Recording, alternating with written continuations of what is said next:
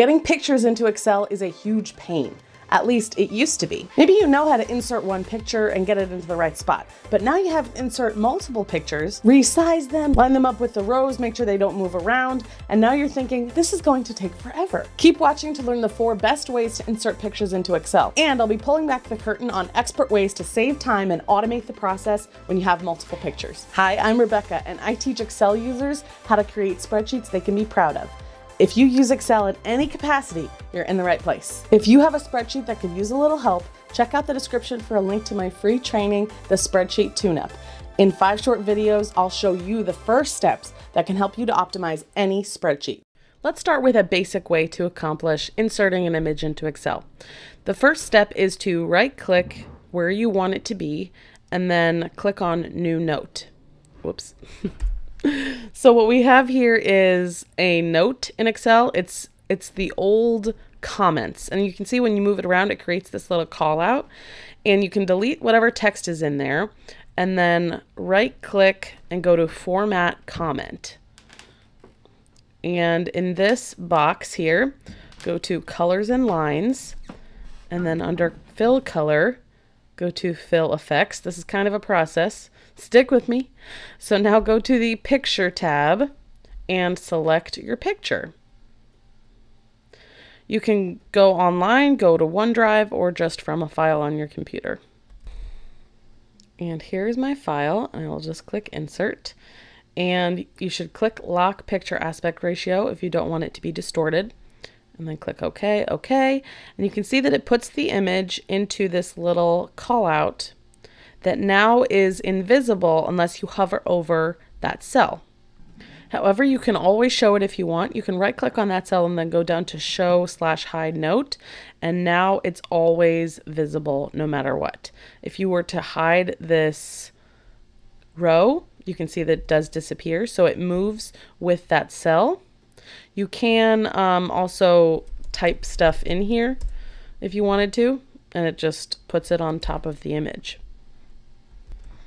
There's no easy way to automate this, so it's not really my favorite. If you had a whole list of pictures to get into a table, you would have to do each one individually. The next method is probably what you think of when you think, I'm going to insert some pictures into a table in Excel.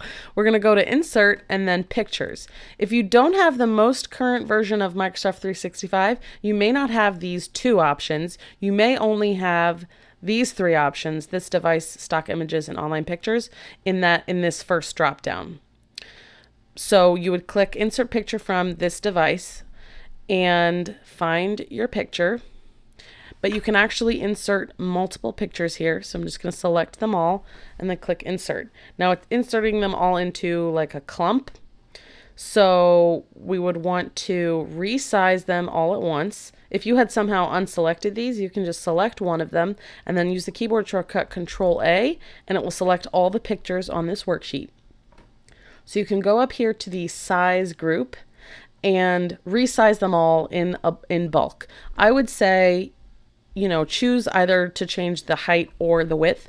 Let's start with making the height be 1 and see how that works. I think that looks about right for these boxes that I've created.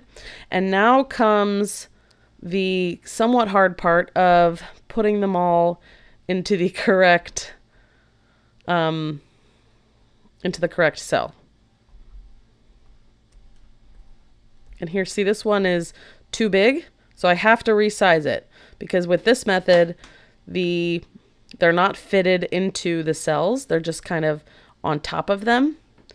They'll be locked in place, but it takes a little bit of finesse, a little bit of extra fiddling to get them to be exactly in the cell. But now that they're all in here, we're going to click on one and again hit Control-A and reformat them so that they stay in the cell that I've put them in. So we're going to right click and go to, wait a second, Format, Object, and it opens up this panel. And then we'll click on this Size and Properties, and it's in the Properties group. Click Move and Size with Cells. The default is Move, but don't Size with Cells. We want to move and size with cells. Okay, and now these are kind of locked in so that if we were to hide this row, you can see that the picture that's in there is hidden as well. So if you don't have the most recent, if you don't have the updated Microsoft 365, if you don't see when you click Insert Pictures, Place in Cell, this is probably the method that you will want to use. However, if you do have this option, I would recommend you use it. So go to Insert and then Pictures, and then click Place in Cell, and then get your picture from wherever you would get it from. And then it becomes kind of baked into this cell so that when you resize it, the picture resizes as well. You can also see that when you go to what is in here, it's just the word picture. So it's kind of a hybrid data type. This little button also appears that allows you to toggle place over cells or place in cells, which is pretty cool. If you wanted to save time and do this in bulk, you can, when you get to this part where you're in your File Explorer, you can select multiple pictures. The problem is, even if you try and, select them in the correct order, it will reshuffle them. So I recommend, if you're going to do that, then you can, you can just like start shuffling them around. That's not really that efficient. So if you're going to do that, I would go back to the original files and try and change the names so that they are in order.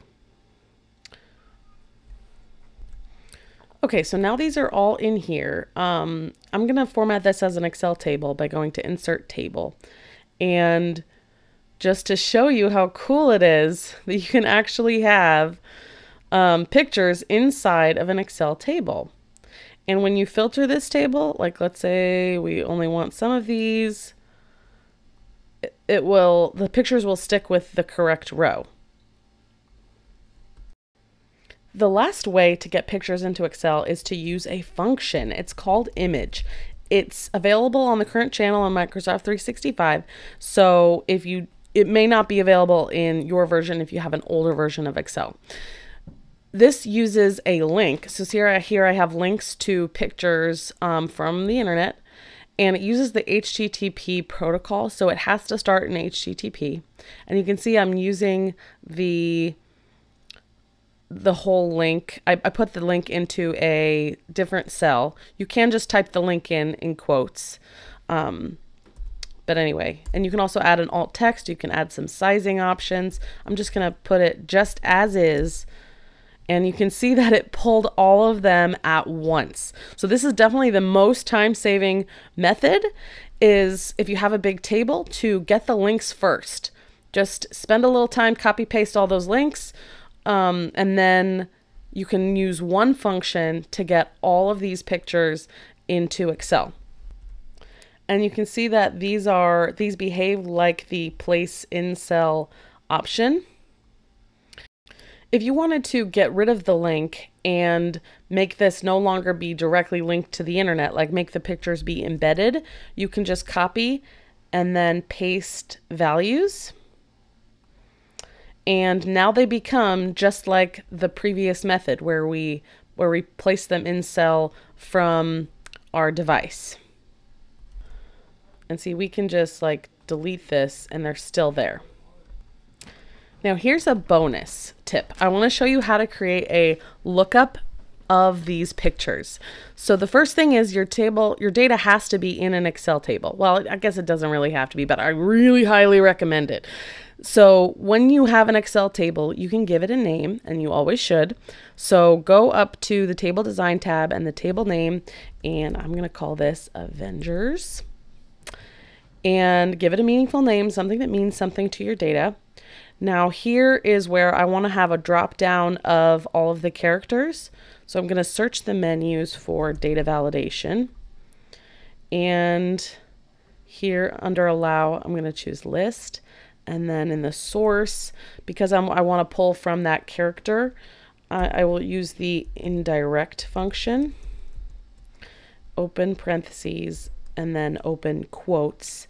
And you have to know your table name. So it's called Avengers open the square brackets. This creates a structured reference that's going to pull from that first column, which was character. And then close square brackets, close quotes, close parentheses. I'm going fast because I've done this before. But, you know, just slow down the video if you can't keep up. So then click OK. Now this is a drop down of all of the characters from the previous page.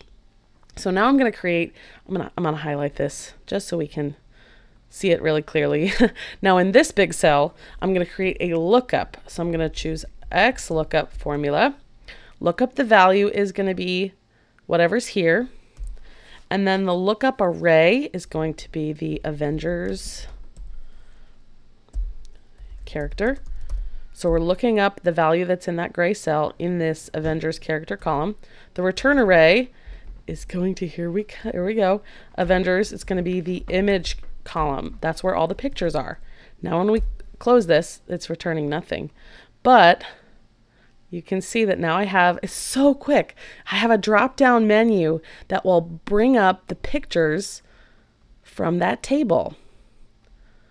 I just think this is super cool. One of the coolest things I've seen in Excel recently. How do you use pictures in Excel? Let me know in the comments. I'd love to hear about your experience.